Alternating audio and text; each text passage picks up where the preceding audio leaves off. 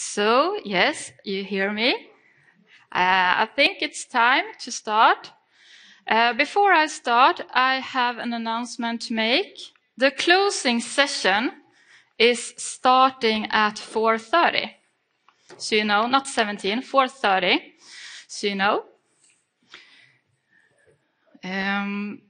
Well. Hej allihopa, vad roligt att vara här. And now I think I've woken up the English speaker in the audience. I promise you, I talked to some guy yesterday, you know, your English is better than my Swedish, he said. So I am going to do this in English, I promise you. I'm going to talk about how to find unknown family with MyHeritage DNA. But I want to start with a couple of questions. And you can raise your hand if you agree. I was before the bell. Well, they can join us later. How many of you have an unknown ancestor in your family tree? Well, I think it's at most everyone. How many of you have taken a DNA test? And that's everyone. And this is a bit more sensitive question, so you don't have to answer. You can answer in your head if you want to. But how many of you have discovered a surprise in your family through a DNA test? Not that many. Because we have to be aware of that. When we take a DNA test, we can discover things that we didn't know about. We can discover siblings, children that we didn't know about, or that our father isn't our father. And especially if we ask someone else to test, we have to inform them of that possibility beforehand. Trust me, I know by experience. We're going to talk about that a bit later. You want to do that beforehand. But back to this question, how to find unknown family with MyHeritage DNA? Well, for some people, take a DNA test and there's the surprise. You have it right in your overview when you open your DNA test. You have the surprise. You have the unknown family there. You have a family member you didn't know about. It's not that common, but it happens. For most of us, it takes a bit more of work than just taking the test, especially for me. But we come back to that later. Who am I? I'm from Sweden, as I said. I'm working as a professional genetic genealogist. And I do this kind of presentations. I have online educations, and I help people find their birth fathers, mostly. My daughter, she says that we have a complicated family tree. She has a point. We will look into that in a while. And I also have a lot of unknown fathers in my family tree. And we can take that question right now, because people often ask me, you work with this. Of course you have solved all your unknown fathers. No, not one. Because it's not just knowing how to find them. It's about the right people testing when you don't know who the supposed to be father is. You have to have some luck too. And when it comes to genetic genealogy, obviously my relatives aren't that interested. So that's why I am out doing talks all over, because I want more people to test. So maybe someday, hopefully. Patient isn't my good side. I'm not good at patience either. This is part of my family tree. We're not going to look at it all, but we're going to take a look at part of it, because this is a good place to look. You see me, Christina, and you see my full brother, Thomas. Thomas and I share the same mother and father, but we're just going to look at my father's side. My father, Lennart, he is deceased for I think it's 20 years ago. And his parents is Gunnar and Sylvia. This is what I call my legal family. My legal family. When my grandparents died, my father inherited them. And when my father died, well, actually, my mother inherited him, but I will later, how it works. So this is my legal family. But I also have a sister, Linda. And Linda has been in our family since she was 3 years old when her parents were in a car accident. So they couldn't care for her. They lived, but they survived, but they couldn't care for her. So she's been in foster care in our family since she was 3. And she's over 40 now, but she's still my sister. She is my sister. But she's not related to me legally because she never was adopted, and she's not related to me by blood. So she's part of what I call my social family. And back to this complicated family tree, my grandparents are my adopted grandparents because my father was adopted at birth. So Axel and Ingrid are my biological grandparents. They are part of my biological family. And when my father was sick, and he had about 6 months to live, I think, he one day said, by the way, you have a big brother. Not everyone gets a big brother when they're 25. And I must have looked very, very surprised. I have a big brother. His name is Tord.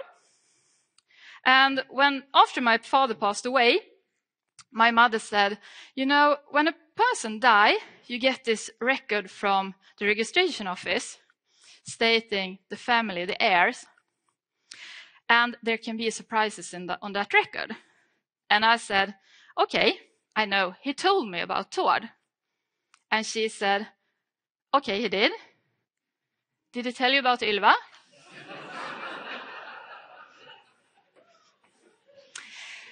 As I said, I must have looked quite shocked when we talked and when we had that conversation. No, he didn't. So I obviously have a big sister too. What can I expect to find through DNA from this family picture?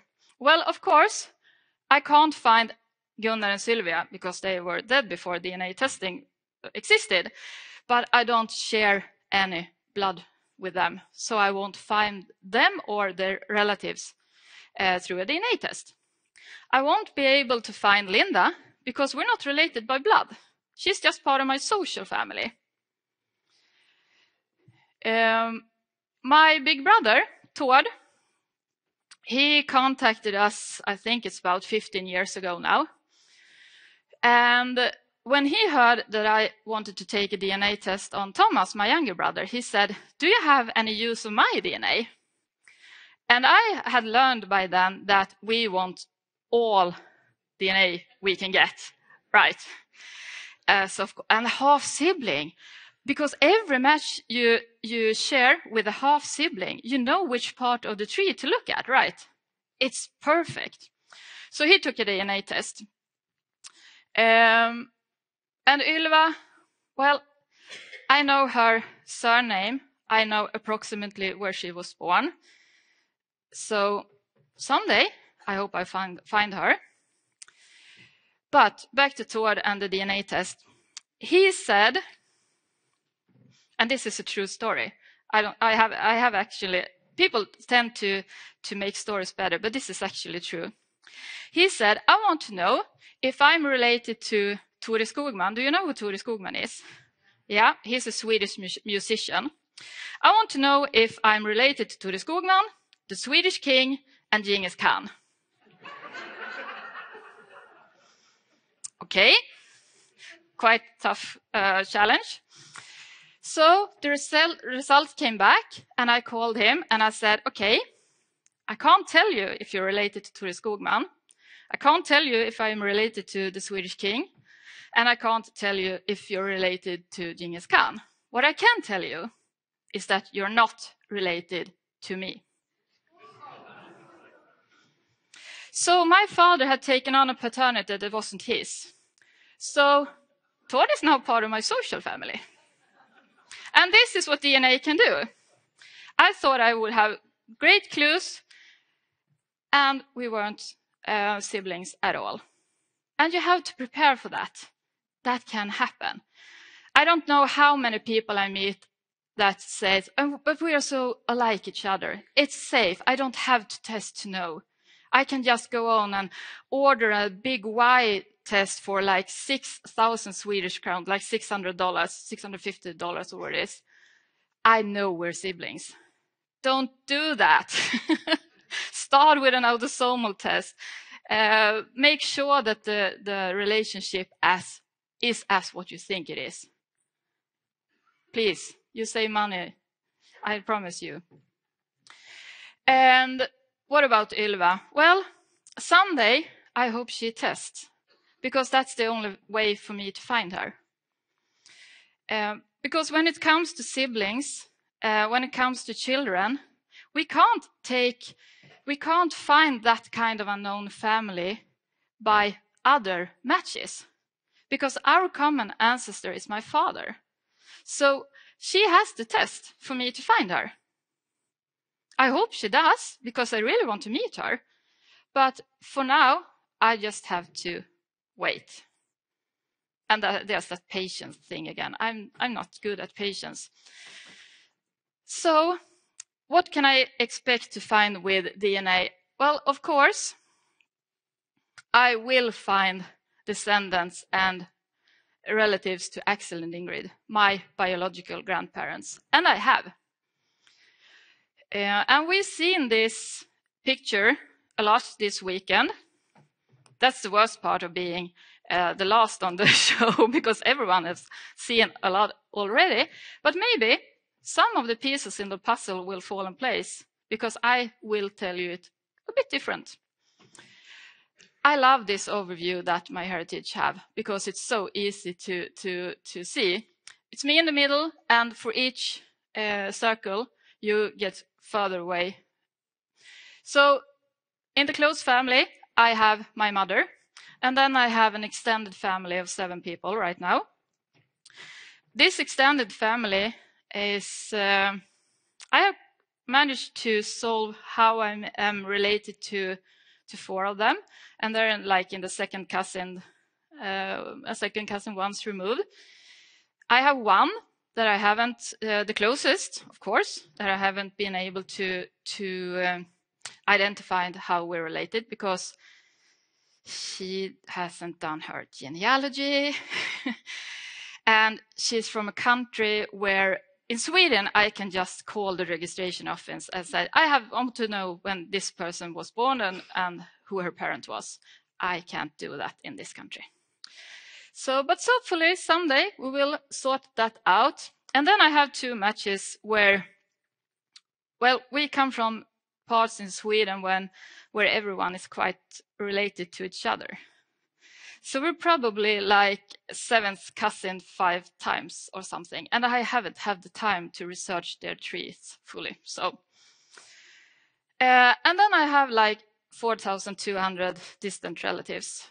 And I might find out how I'm related to 1 or 2 of them, but most of those I will never be able to find out how I am related to. DNA, as you have seen in this weekend, is biology.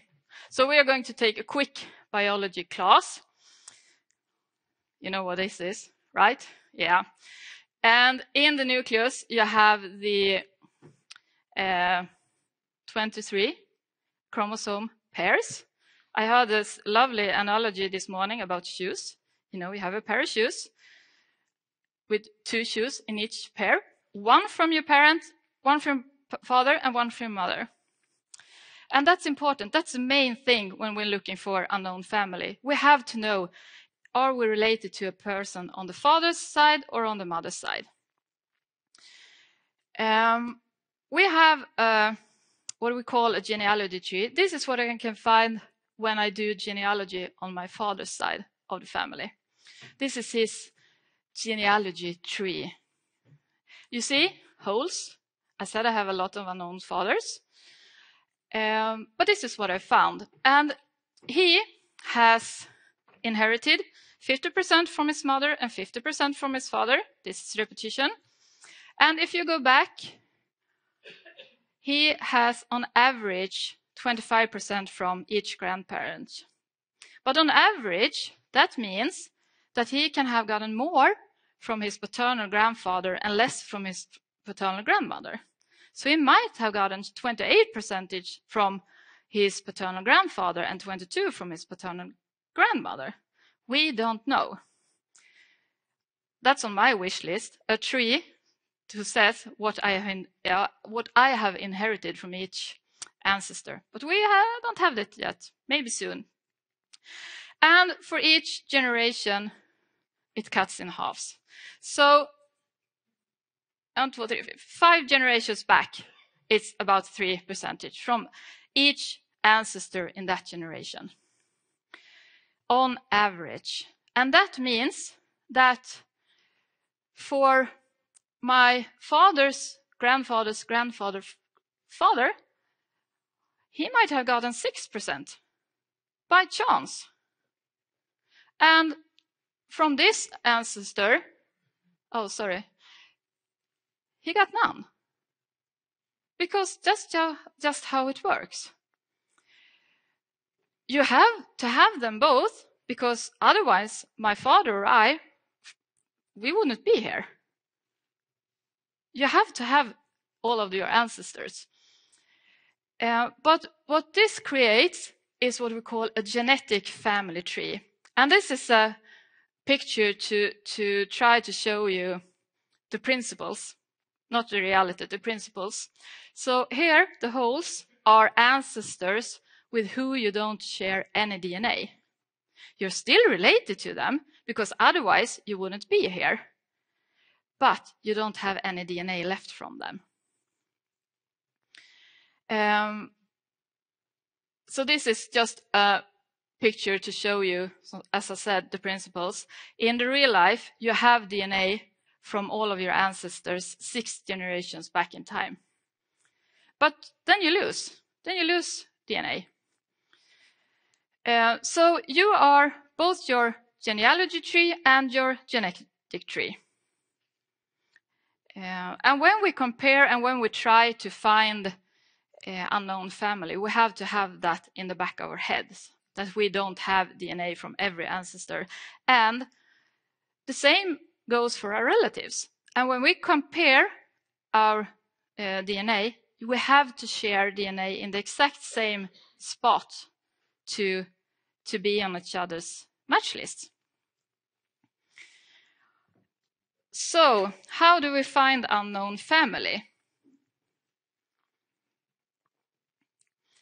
Well, we don't know what to look for. So, to find one strategy to find unknown, we have to sort out what we know. And some tools to use for this is, this is me, or from my mother's view. And this button, Review DNA Match, is where to start. Here we have the overview, and I will switch from my mother and me to myself and John. John is a relative of mine. The estimated relationship, as you see, is first cousins once removed, or second cousins. And you see we share 3.4% of DNA. So, is this true? I don't know yet. Let's look. The first tool you see on this page is the tree. And we love people doing their genealogy and having their trees in the system, right? So, this is John's tree. Yay! Actually, it is a J, because we don't do surnames in Sweden.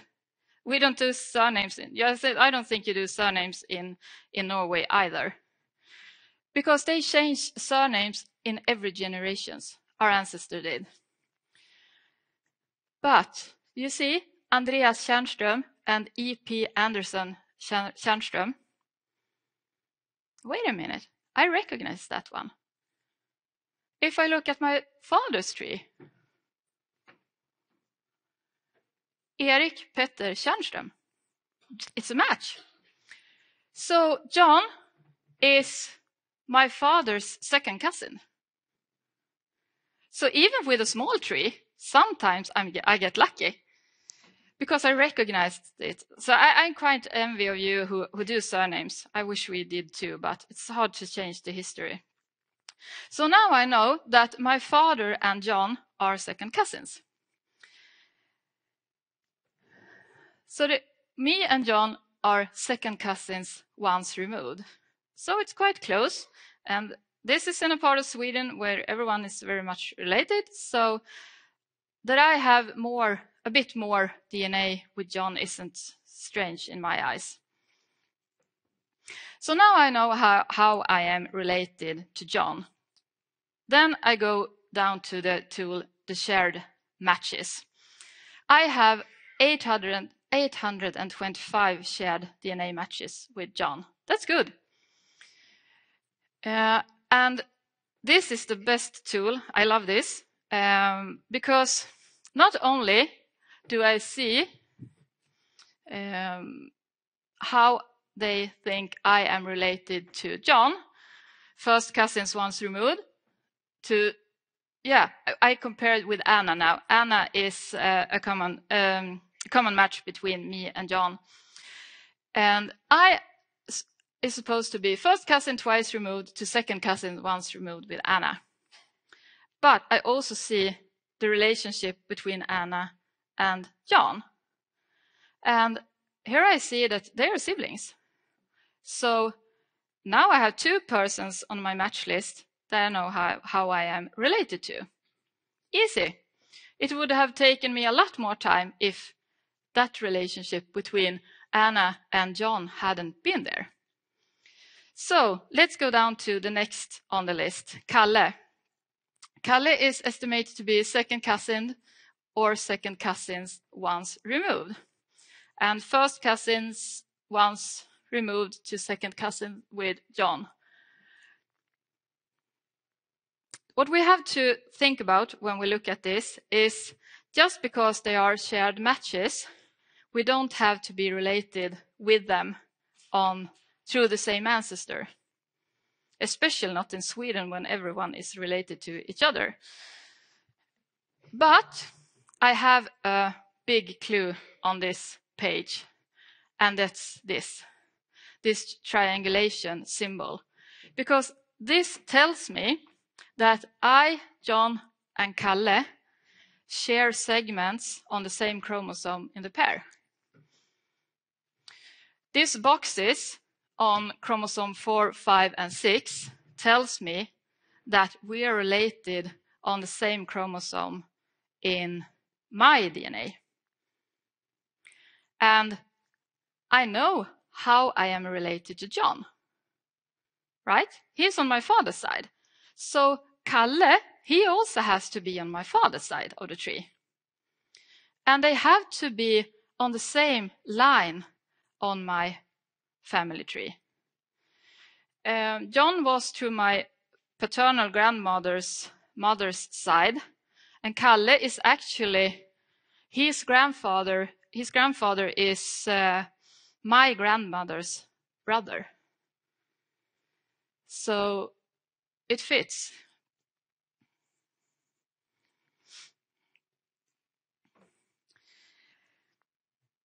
So I know now I'm related to Kalle, and it's my grandmother's branch. So I can sort out this. If I'm looking for unknown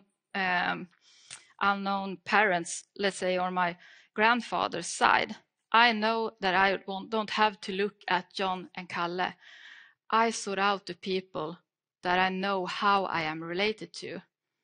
And the one that's left, the one in that extended family those are the people I will focus on.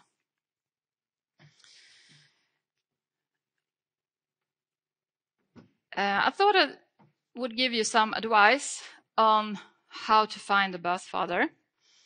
It's more common than you see. We heard that earlier today. That's about 2% that has another father than they think. The best thing you can do is to test your mother. If she's alive, of course. Because then you can do this sorting of people on your mother's and your father's side of the tree very easily through that triangulation tool.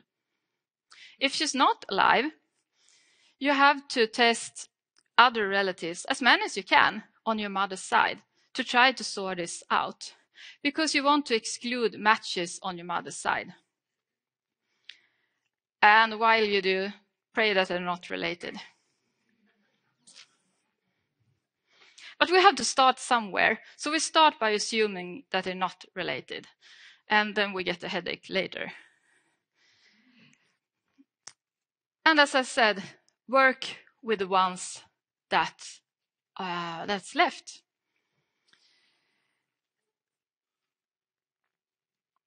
And the same principle applies when you're looking for a grandparent or great-grandparent. You have to sort the matches. You have to try to find out which branch in your tree are the known matches on. A question I got asked a lot, and I think this has to do with the Y DNA. If we're searching for a paternal grandfather, we think, but I'm a female, I can't test to find my paternal grandfather. You can. Because when we're talking about autosomal DNA, it doesn't matter if you're male or female. It doesn't matter. Because you have half of your DNA from your father and half from your mother. So test yourself. You don't have to test your brother. It's better to test him too. But if he doesn't want to test, it's fine with you. So either if you're searching for your paternal grandfather or your maternal grandmother's mother, the MyHeritage DNA test covers that. You can't, as we heard, you probably heard Diane said earlier, we can't go how far back. We can't go so far back, 5-6 generations maybe. And for each generation we go back and want to find a common ancestor, it gets harder. It gets a lot harder. Because we have to do what I call strategic testing. And when you can't DNA test the one you want, test them you can. Test the ones you can. If I can't DNA test my unknown father, I test my mother. When I can't test my unknown grandfather, I test my cousins and second cousins and third cousins, my half-siblings, everyone, to help me sort information, to help me gather information so I know which side of the tree to look at. And that's all for now. Thank you.